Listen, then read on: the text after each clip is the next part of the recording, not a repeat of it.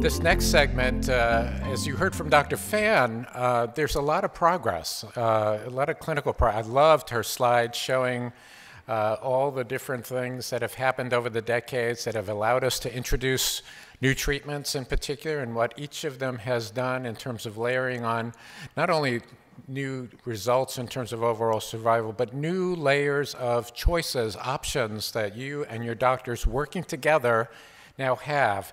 You're going to hear a little bit more about some of those in terms of imaging in this segment. You're also going to hear about a different kind of progress, the progress in terms of research. And I couldn't be more excited about this. As I mentioned earlier, I'm the executive director of the Caring for Carcinoid Foundation. Just a couple of slides to sort of go back through that.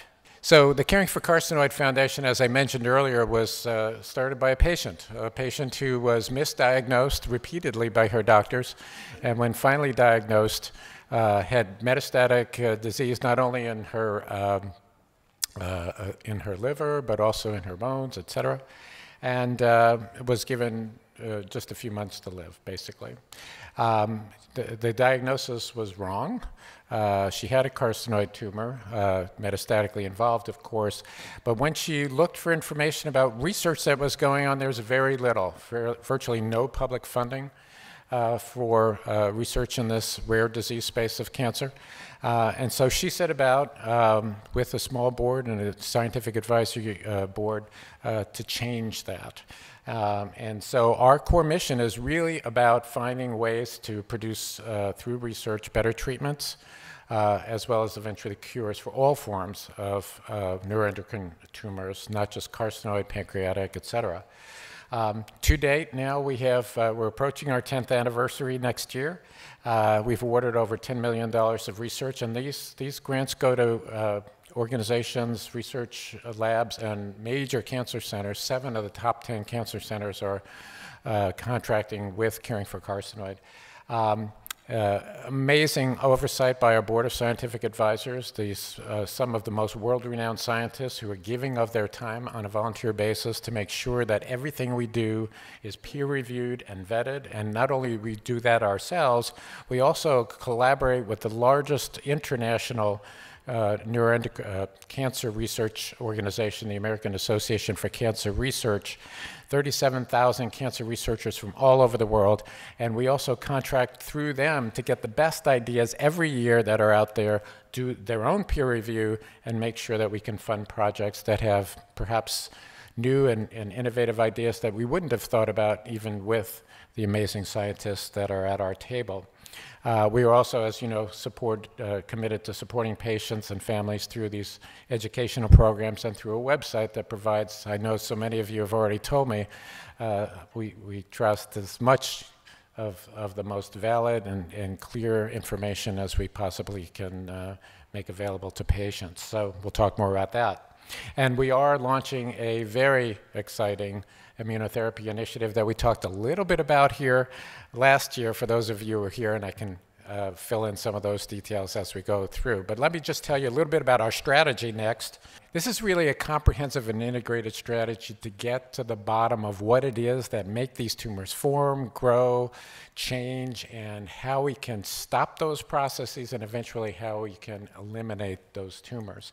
And there's really 3 levels of this when you think about it. There's the basic science level, where we're really doing some of the only epigenetic and now whole genome sequencing of these tumors to try to find out what are the mutations, what's the biology, what are the drivers on a molecular level that cause these tumors to form in the first place and cause them to grow and change.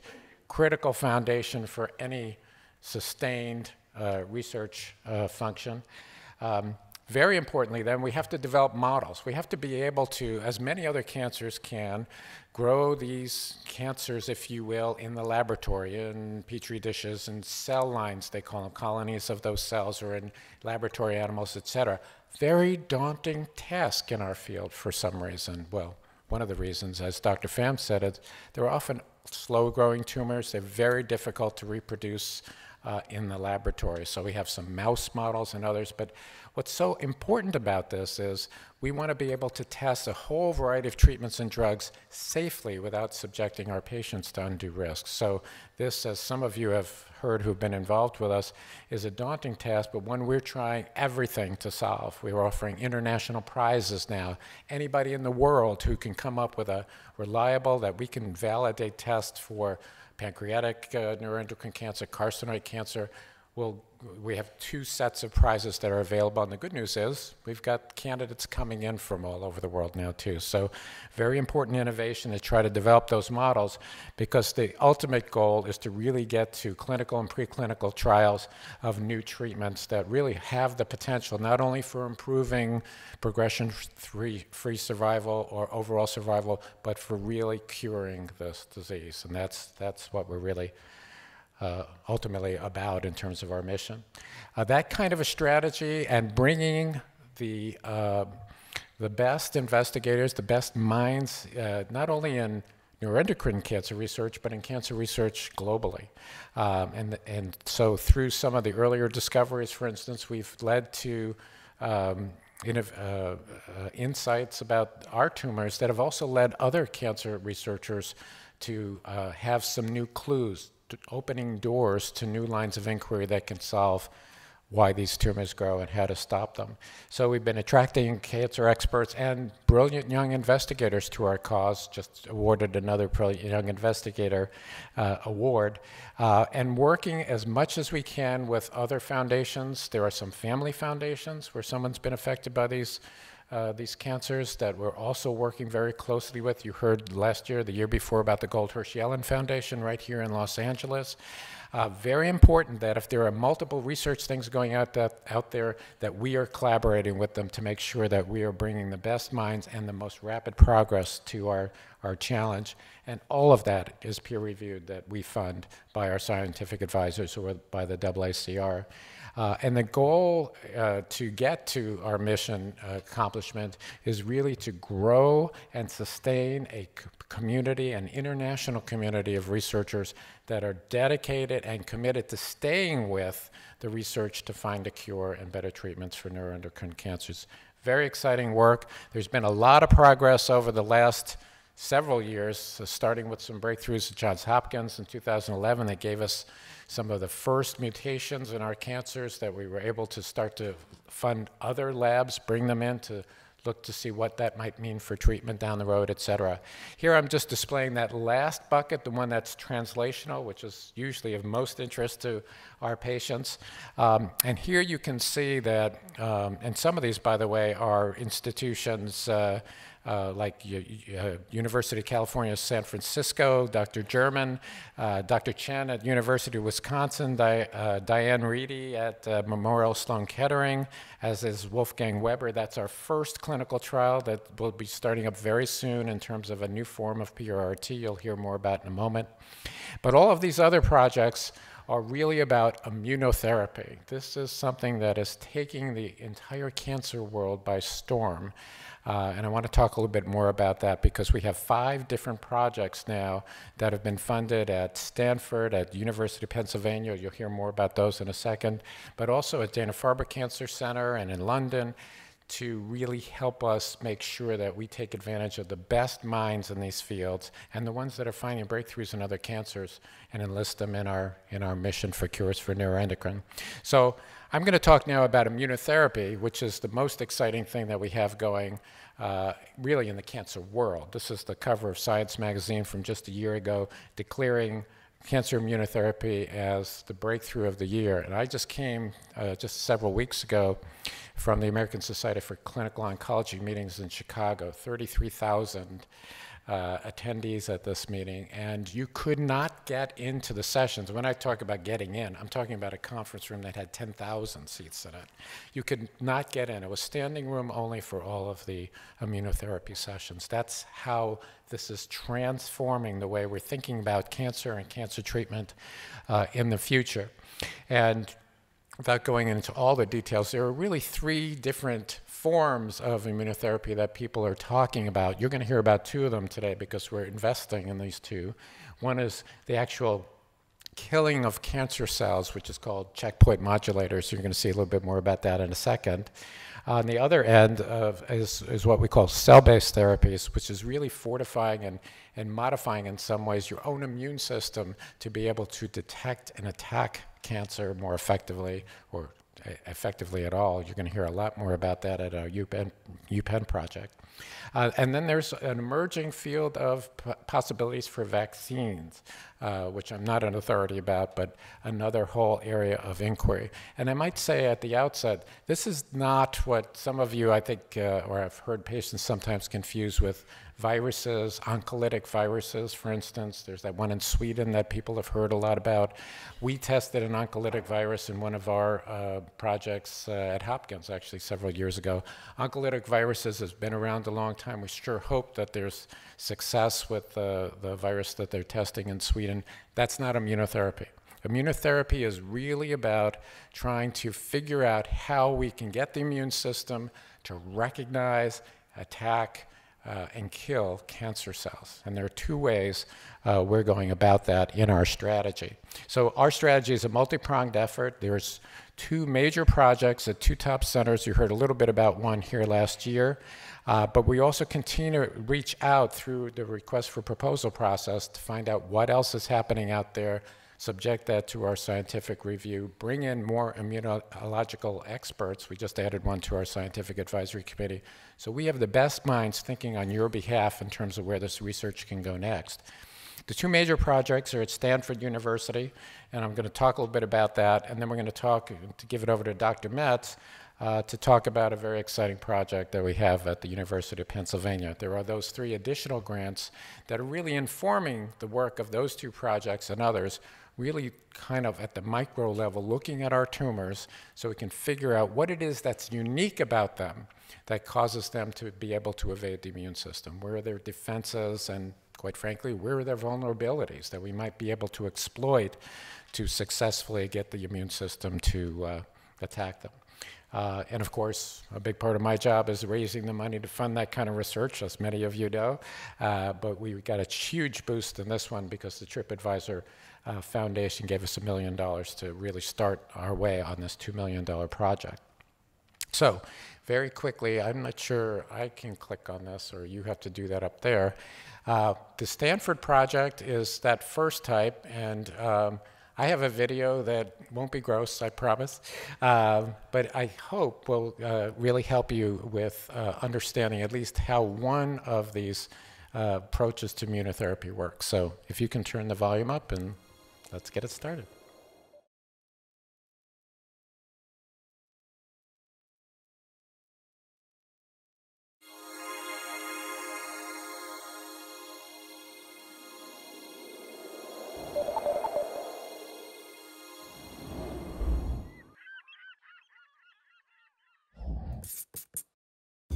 As a scientist, I specialize in cancer immunotherapy.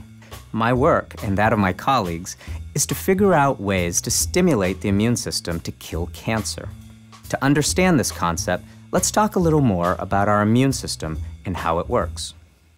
Taking a look inside our body, all of us are born with an immune system that acts like the security checkpoint at the airport. Our immune system is like a high-tech full-body scanner system that protects us from things that are harmful. In the immune system, T cells have receptors that scan cells to distinguish between normal cells and abnormal cells, like virus-infected cells. Once detected, abnormal cells are attacked and removed by T cells. T cells also identify these cells for future recognition. The same T cells also play an important role in protecting us from cancer. Cancer cells are normal cells that have mutated. The more mutations cancer cells have, the more easily they are detected. Until recently, we didn't understand why T cells were detecting these cancer cells, but not destroying them. But on a closer look, we've made some revealing discoveries. We've learned that one of the ways that cancer cells get past the security system is with the help of a molecule called PD-L1 that is found on the surface of cancer cells. PD-L1 is almost like a disguise that allows cancer cells to remain undetected. PD-L1 basically hacks the T-cell scanning system by jamming the signal to parts of the T-cell system called PD-1 and B7-1. Think of PD-1 as a sensor that's part of the T-cell scanning system, and B7-1 is like an alarm that issues an alert when something is wrong. When PD-L1 hacks the system, it prevents it from doing what it's supposed to do. In other words, it may prevent T-cells from destroying cancer cells. Scientists have been working on fixing this problem and have designed molecules to target the PD-L1, PD-1 pathway. You can think of cancer immunotherapy as kind of like a software update for your immune system. Early studies suggest that by targeting the PD-L1, PD-1 pathway, T-cells may be able to detect and destroy cancer cells. Let me show you in more detail. T-cells have receptors that allow them to recognize cancer. Cancer cells can prevent elimination by turning on PD-L1. PD-L1 deactivates T-cells by binding to PD-1 and B7-1. Blocking PD-L1 from binding to PD-1 and B7-1 could prevent PD-L1 from communicating with them. When this happens, T-cells may finally be able to respond and kill cancer cells. Clinical trials are currently underway to understand the effects of trying to block the PD-L1, PD-1 pathway in the body. We are committed to studying cancer immunotherapy so that we can continue to find new ways to harness the immune system to fight multiple types of cancer. Brought to you by Genentech, a member of the Roche Group. Sorry about the advertisement. This is a YouTube video that link will work if any of you want to look at that again. But Genentech is actually providing the compound that's one of two being tested by our clinical trial. So let me give you a very quick overview of that. So this is the Stanford trial. When we were here last year, it was just being announced very shortly after. We are going to be opening this trial, we believe, next month. It's all about this checkpoint, immunological checkpoint tumor suppression that was just described in that short video. So far, this has been the method that has been most successful in working with especially melanoma patients, but also some leukemia, lung cancer, et cetera. But there are some serious potential side effects, and so we are going to be very, very diligent in the study design about measuring and enrolling patients in very small groups, measuring the side effects, measuring the impacts on their neuroendocrine tumors very, very carefully so we can learn as much as we can and hopefully also see some very positive results as well. So that's what this is all about, maximizing the potential, limiting the toxicities, and it's basically two different compounds that are being used, one of which is the one that was described in the video.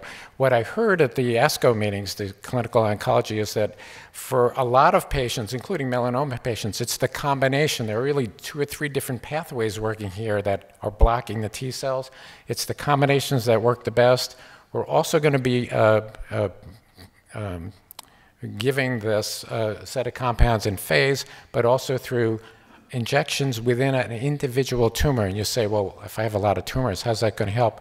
In laboratory animals, there's often a systemic response when there's a good response to these things, even if it's in one tumor to other tumors and other sites. It's kind of amazing how the body, once it finally recognizes something, can actually reproduce that. So that's what they're doing. These are some of the eligibility criteria, so people ask about this. You heard about Ki-67. It's going to be 10 pancreatic, 10 non-pancreatic. Tumor grades with Ki-67s under 55, that's a pretty broad range. ECOG performance status is really, ambulatory patients for the most part. And prior treatment and tumor progression, so we can really measure the impacts of these compounds. We are still anticipating to start in the summer of 2015. And again, as Dr. Kuhn said last year in response to this question, if anybody has an interest, talk to your doctor. That's really the best way to find out about this particular trial. We will post as soon as it is ready to go. It will be on clinicaltrials.gov, but you can always come to our website and look at our clinical trials finder and get the information. And again, go through your oncologist if this is something that you think is possibly of interest to you.